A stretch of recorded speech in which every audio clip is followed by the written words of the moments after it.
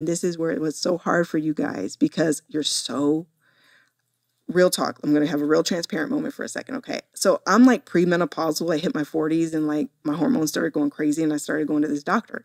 She gave me these natural like testosterone supplement, like to boost my testosterone because my testosterone level was too low. That's what was off with me, which is not normal, but it was off. This testosterone hit me, y'all. Y'all ain't hearing me, okay? Yeah, welcome to our life. Yeah. Right. Yeah, boom. I was like, it's like, I'm like, this is, I mean, where can I get it next?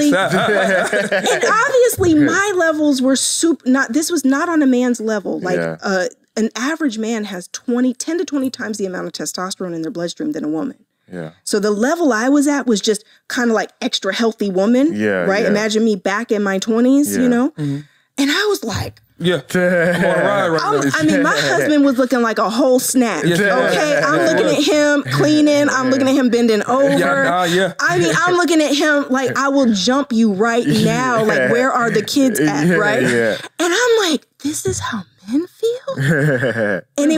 But 10 to 20 times that? Yeah. And I told my girlfriends, I was like, y'all, I have a whole different level of sympathy for men right now at this point. Because I would like be scrolling across Facebook and I would see some fine dude and I'd be like, ooh. And I was like, what are you doing, Rebecca? Like, what is wrong with you? You know, like you're literally like super sexually charged up, right?